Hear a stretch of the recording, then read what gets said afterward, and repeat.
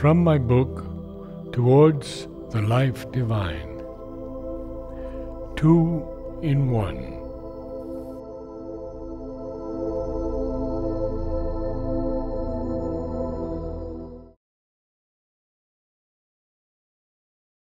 My flaws are many, and my skills are few. The little I have learned would gladly share, but heaven's heights are closed to my purview, although at times I breathe a finer air.